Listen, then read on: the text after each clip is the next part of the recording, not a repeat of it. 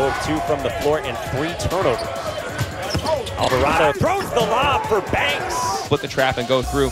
This is a great pass by Alvarado. Right at the rim, right over the outstretched. 18 points a game, 41% from 3 this year for the sophomore. Vassell got another. Boy, that is a pretty high release. The Cards. Not 2020 yet, but some struggles with that resolution for Georgia Tech. They gave it away with another turnover, and Olinichuk makes him pay. One end, you make it on the other. Usher gets it right back for Tech.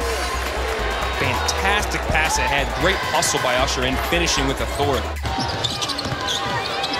Alvarado's no look. DeVoe. Another one. Mike DeVoe with 5 threes, and it's a 2-point game. Tenuous spot in this game if you're Georgia Tech. Vassell from Forrest. There's almost nobody better in the country. And great vision by Trent Forrest.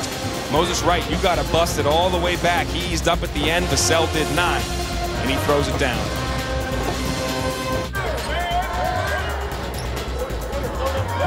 You're just tuning in for this one. The Florida State defense and the length.